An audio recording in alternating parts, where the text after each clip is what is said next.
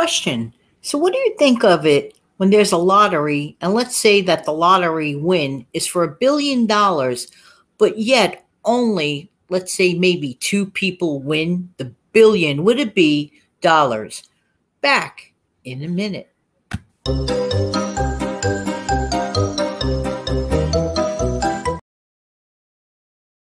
Hey, this is Jan from New York City. My channel name is Jan from New York City Saves Money. I love, love, love helping people to keep some more of their hard-earned money.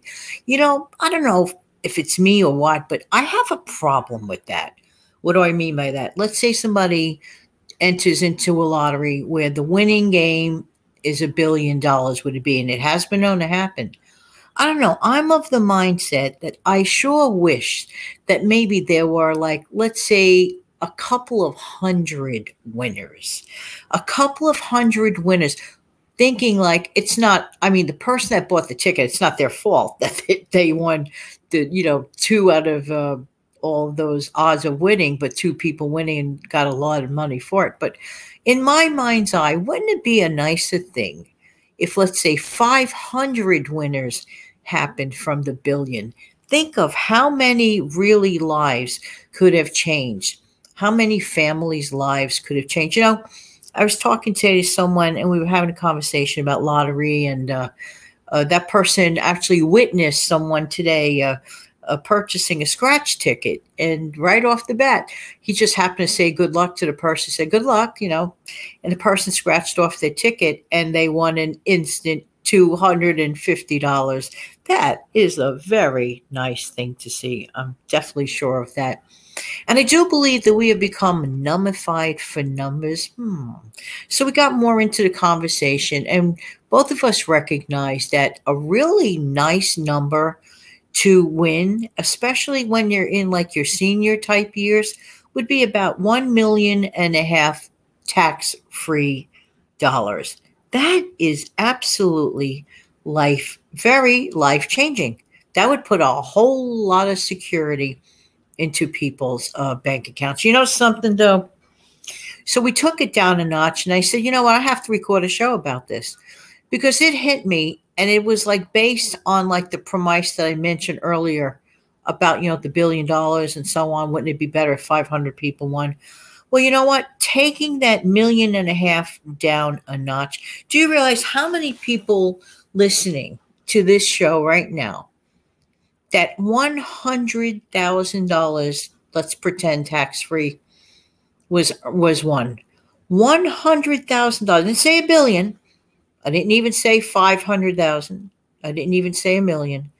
I said $100,000. $100,000 can make a significant change in so many people's lives. And I was thinking, I said, there has to be a number that would make people comfortable that, gee, you know what?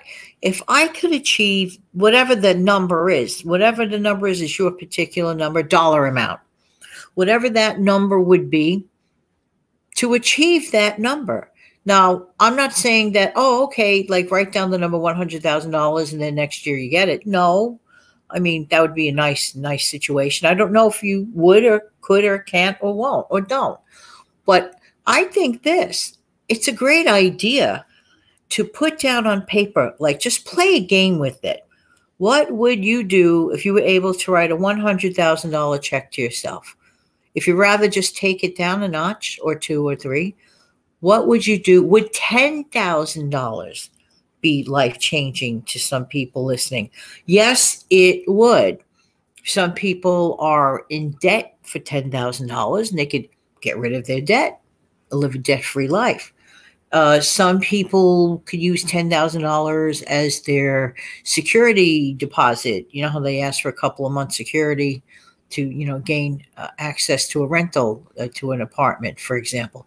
Yes, these numbers can be life-changing. What would be, you don't have to tell me in the comment section, but I'm just asking you to take a minute of your own personal time and consider, what would be the magic number that would make you feel more financially secure? And the reason I'm asking this question is there a way that you can absolutely achieve that number? Now, some people might say, "Oh no, this is like way too much. It's just insurmountable," or whatever the thing is that you put in your own head. Sometimes I think all of us, at times, we have become our own worst enemies. I really mean it. We tell us that you can't do this, we can't do that. But why don't we started off talking about $1 billion lottery, then we went down to 1.5 million. Then we spoke about the $100,000.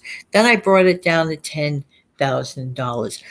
Would $5,000 be life-changing to some people listening to this show? Absolutely yes. Because there are some people listening to the show right now, their cupboards are, getting bare, stockpile is either it didn't happen or it's, not too much in it. And yes, $5,000 would be life-changing. For some people, if you gave them $1,000 just to buy all the groceries they want or need, totally life-changing. Find a number that is doable or wantable for you. Set that goal, but first, before setting the goal, there has to be reasons for the goal. Make a list of the reasons. Why do you want X number of dollars? And then try to figure out a way or two or three on how to achieve that goal. So let's start small, doable, workable. Okay, let's start with the $1,000. Now, I know we're in the throes and in the midst of the holiday season as I say this, and it can be a little confusing right now, but maybe want to delay this thought till January. A lot of people clean slate and all this and all that. Or you just might be in the thinking stages right now, which is exactly what this is. Think about how can you gain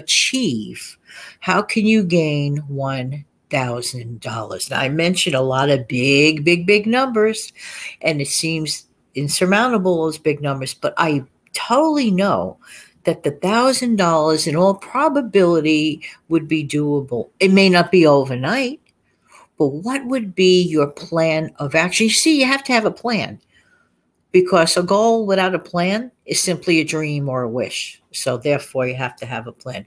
Ask yourself, what can I do to have $1,000 more in my pocket in the next month or two?